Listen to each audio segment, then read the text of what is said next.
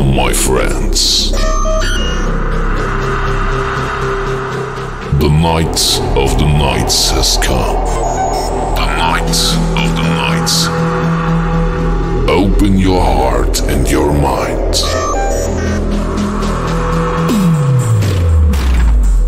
Move to the rhythm and dance into your own beautiful reality. Beautiful reality.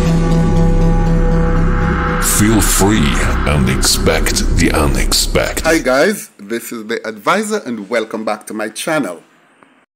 Today I have a story which is not really a local story, but it has a slight Jamaican connection. And I'm going to tell you that intrinsic Jamaican connection so that you guys can see how connected we all are to the madness that's going on around us. I'm going to give you guys the full story, but before I give you guys the full story, I'm going to give you my commentary first ahead of the lessons. Remember, I always tell you guys that knowledge is power and that nobody can fool you unless you want to be fooled. And that people normally put themselves in places where they can be fooled and actually hope that somebody fool them. I also told you before that the two places that you are more susceptible to being fooled and conned and robbed is in the church and anywhere that politicians are.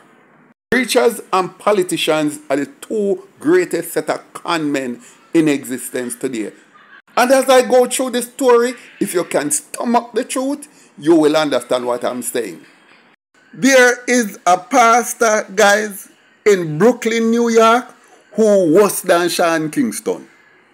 He did everything that Sean Kingston did, plus more. And he did it over the course of about 15 years.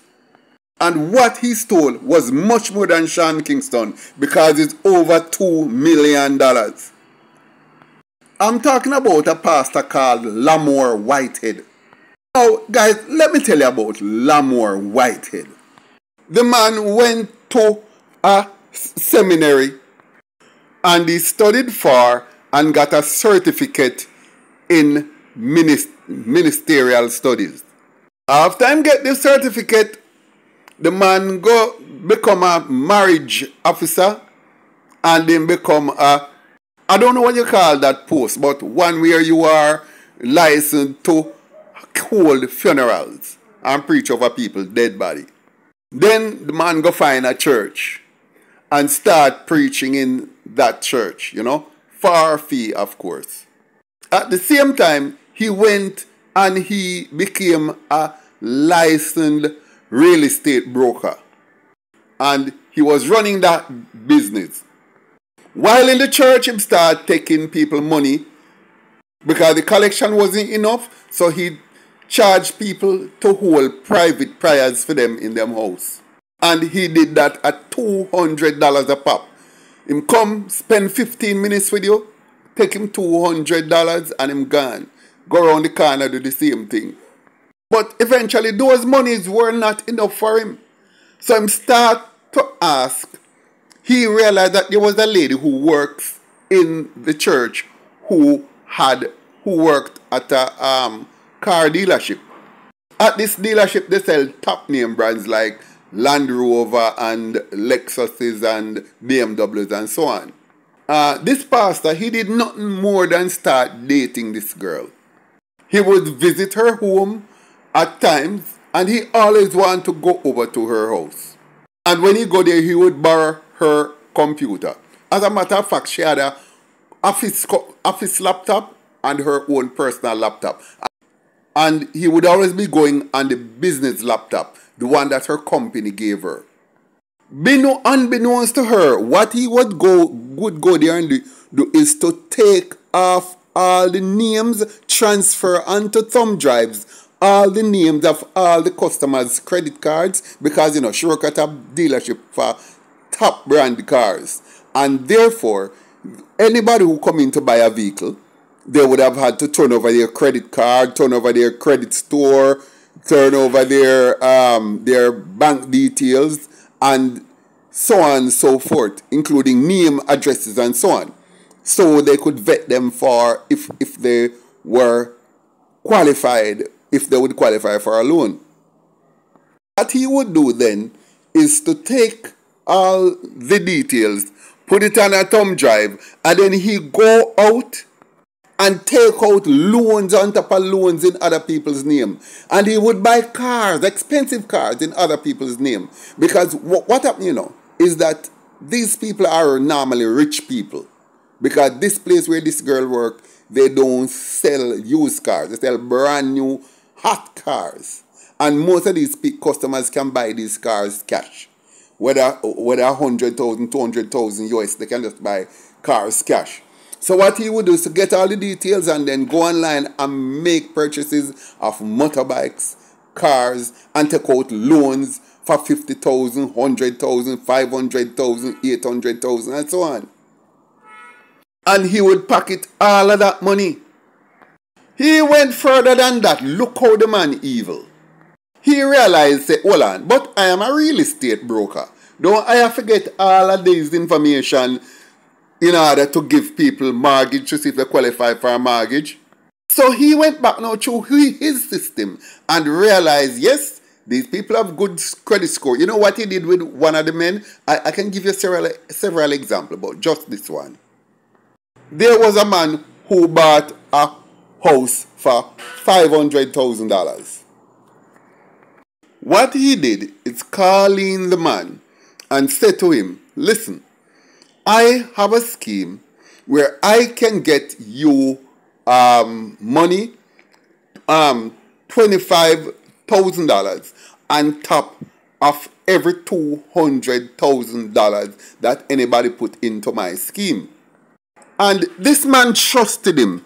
Why the man trusted him? Because this man, he had sold the man a good house. Because this man, I think he either had some money or he had inherited some money. And he just put all of it down, 500,000 on this house. When this pastor go to him and tell him, say, listen, hear what? Give me 200,000 in 30 days. I'm going to give you back $225,000.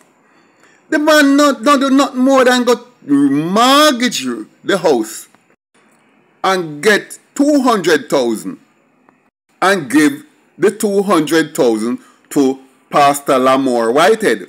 The man said the reason why he didn't tell his family is because he knew he just wanted to surprise them when that extra 25,000 comes in. But guess what? After 30 days, nothing happened. What Lemor Whitehead do?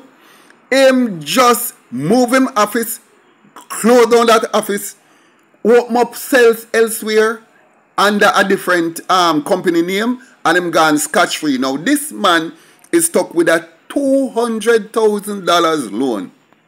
And the house had to be, they even put up the whole house back for resale because it was difficult for him to pay.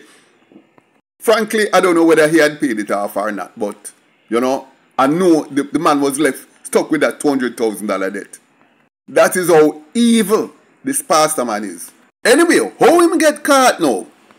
Him thief a person identity and him use the lady credit card, this lady's credit card details, and go buy a super bike. And then he was found riding the bike one day. And them are a foreign police, and when them start check, them going to go deep. So they looked into this specific fraud and they realized that, hold on, but this fraud and what they realize about all of this a set of frauds is that they come out of the same office, the office where his girlfriend used to work, that car dealership. They noticed that as within days or weeks after buying a car from that car dealership, a fraud happens. And all the frauds lead right back to Lemor Whitehead. So he was taken into custody This was, of course, in 2005. He was sent on bail, but the sentence came up for trial in 2008, and at the trial, he was sentenced to 10 to 30 years for fraud, embezzlement, identity theft. And he was sentenced to 10 to 30 years imprisonment. But he spent just a little over 5 years in prison because he was released in 2013. And guess the first thing the man do when him come out of jail? Him pronounce himself bishop. You see how easy it is? Any little two-bit crook can just come call himself bishop or pope or any damn title he want to give himself, and people just follow him just like that. As I said before, people love to be fooled. And he didn't bother to go back to the church he was going when he committed the first set of frauds. Him just start his own church and just crown himself bishop and haul in a bag of gullible sheep and start to defraud people even worse than before. Within 6 months of coming out of jail, them call him earn a new name, the Bling Bishop. Cause the way him a thief and a defraud and money a run, the man just called him not drive nothing more than the top Range Rover, top Porsche, top BMW, top Benz. Start dressed like a pimp in a all furry trench coat. And of course, one of the first thing him do also is go friend all of the big politicians them. Him friend the Attorney General, Letitia James, the same one who is the Satan in a Donald Trump side. And of course, the mayor, Eric Adams, that drug addict, Eric Adams. And every other politician he could find in New York, he was their friend. And he used these people's name when he's going to take out loans or do anything. And he used it amongst his congregation too. Who him can get big job, who him can make pay less income tax, who he can make recommended for positions in government offices, etc., etc., etc. And people pay him just to be in his company and just because they think he had this connection and link that could probably benefit them at some later point in their lives. Now, this time him start live off of the congregation. He wanted them, he allowed them to, all of those with good credit scores, he would ask them to take out loans and give to him so he could invest for them, and then him just take their money and tell them hard luck story. People run away with it. The scheme didn't work, and everybody just forgive him because God sent him come. And them sorry for the God man, and would I give him more money if them have it? Here is what sink him this second time now, which is this year in a March when him got caught for the second set of charges. There was a Jamaican nurse who went to live in the United States. She went to America back in the early 80s and had lived there ever since. The woman worked in a hospital in the United States and saved up a little money for her pension. Eventually, the amount she saved up amounted to 95,000 United States dollars. And she had it in the kitty and said what she would do is to come buy a home in Jamaica and settle down and live when she when she retire. And this at that time she was 58 years old. So, she was 2 years away from 60. Bishop, the now self-crowned Bishop Lemor Whitehead decided that him want the money. Tell the lady that she must give him all of the money so him can invest it for her. And him will keep it for 2 years, and when him and then she will get it back and she will get 50,000 on her money. The lady not do more than hand her pastor all her life savings, entire life savings. Don't even tell her kids. It was when she ready for the money now and she asked him, the man cannot account for it. But she then at that time called in the police. And it's so when the police start investigating for this, that they realized how many more fraud he had committed. And they realized that the man have a big house full of just BMW and other top-notch cars. One of his homes had an entire basement full of cars, like a showroom. And he couldn't afford, he couldn't account for anybody's money. So them start investigating him again, and all the charges, pan top of charges, pan stop of charges, start come on. And that time now, a lot of loan companies, every bank and loan place in America, I look for him. Because them take out loans in hundreds upon hundreds of other people's names. And all those case files were with the FBI. Well, the case was tried over a 2-week period in March of this year. It was concluded, I think, around March 11th or 12th. He was convicted of all charges and is to be sentenced the first week of July coming up. Based on all these charges, he can be sentenced to up to 45 years. But we know him, August, whatever time them give him on paper, in 4 or 5 years, him back on the road again. And a thief again.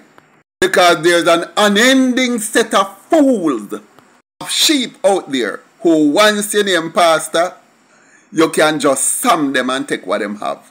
Because that's just how their brains were programmed from they were children.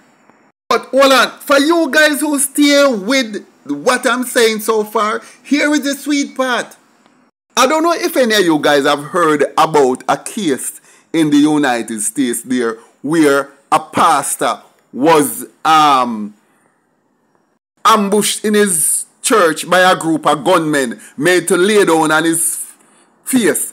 All his pockets were turned out and all the collection plates were taken, and they went away and they robbed every jewel where him have on, watch, ring, chain, which he had on a lot, like Sean Kingston. And them go and take everything off of the first lady too. Everything. They were left with over $1 million in cash and jewelry. And so take a look at the clip and see this man of God, a cover and a guan, so in a God house where God's supposed to protect him. How many of you have lost your faith because you saw somebody else die what you about to go through? Yo, all right. Now, tell me, is this a man of God? A man of God see people come in for rob him church, gunman, and him don't rebuke them in the name of his God. Him don't stand up and rebuke them in the name of the Lord. Nor did he even expect the Lord to assist him. The little jellyback conman, him first duck and reach on the floor. Alright. And you know the saddest thing about it, after him lay down there like a little sappy little fussy. You know, I say no fussy me want to use, but that is the acceptable word by YouTube. Now, can you believe it that the next Sunday, the entire congregation was back in his church same way? And nobody stopped to think, say, this are the bishop, and God no give a rat's butt about him, nor about anything that happened in his church. And none of them could even stop and say, hold on, hold a minute, wait a minute. Point I'm making is, when you're a sheep, you're a sheep. When you're a sheep, you don't think. Because sheep are basically the most foolish animal on earth. But let me leave that alone. Hold on, listen. I don't want none of you go say, a God cause that will happen to him, so God just give him what him deserve. Really? So, the question I would ask you therefore is, so then, the God stand up there and watch him defraud people. Watch people lose them credit score, lose them house, lose them money, and watch him do hundreds and hundreds and hundreds and or thousands of people that, and God not stop him. God not stop him. But God just loved thief so much that he make him do all of them thief in there and don't stop him. And then God give another set of thief. Send another set of thief. He come thief from this thief as punishment for him thieving the decent people. That makes sense? I know for some of you it does. But the lesson to learn from this tale is, do not think that because a man call himself preacher or pastor or stand at a pulpit and go on with all kind of histrionics and there means that he is a decent person or he has any morals or principles or ethics. Some of the most evil human beings in existence are right up there on the pulpit. And all I'm asking my viewers and subscribers to do is to think. If a man come and tell you that 2 plus 2 equals 5, no matter how you respect him, if you know that 2 plus 2 cannot equal 5, take him on the matter. All you have to do is to not be so credulous, is to think. Emancipate yourself from mental slavery. None but ourselves can free our minds. The power is within you to free yourself. Some of you simply don't want to be free and will hate me for saying what I just said, but so be it. I know there are people out there for whom I'm a breath of fresh air. People who want to wake up. And for you people, I say thank you for watching. Like, share, leave a comment below, and I look forward to seeing you in my next video.